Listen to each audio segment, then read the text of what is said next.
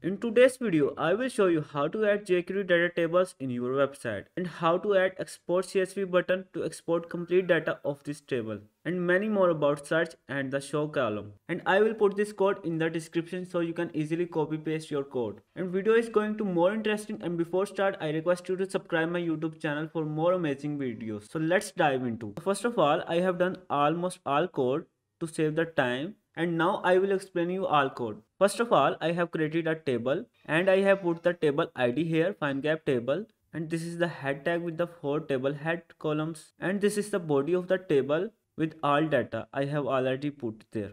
And in the below I just close the body tag. So this is the table structure.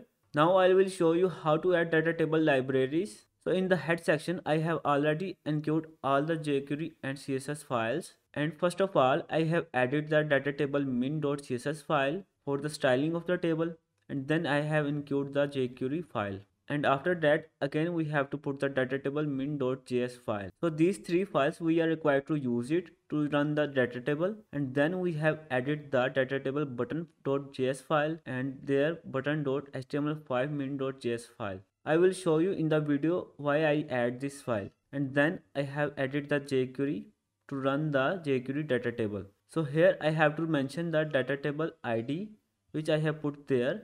This is the necessary step for the table. And then I have run the data table function here, but our code could be like this. And to add the export button, I have added this code, and this is the scroll X effect on the table, and this is the DOM of the jQuery data table to run the export button. So here you can see length menu 10, 25, 50, 75 and 100. So as you can see the same 10, 25, 50, 100. So that's why I added here. And then the button with the text export CSV, and then the extend with the CSV. So here you can see the text export CSV. So if I click on this button, it will download the CSV. So this is the complete data of the CSV as you can see, and this is very interesting button to run on the data table. And if I click on the second or maybe next, then it will move to the next page. And after that I have added some CSS. So you can see the CSS here, body with the background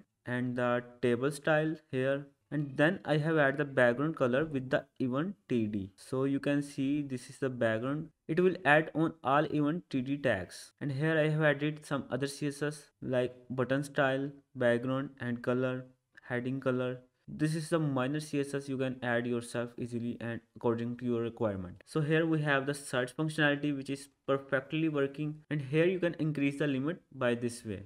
So now it is showing 50 records in per page, and here it is showing total records. So this is the jQuery data tables. This is the official website of this data tables. You can apply other styles like this one and other things. Here you can download it, and here it has many other things you can see there. So these data tables you can add in your website in HTML, in PHP and many other languages. And if you find this video useful, don't forget to like, subscribe and share. Finally, thanks for watching.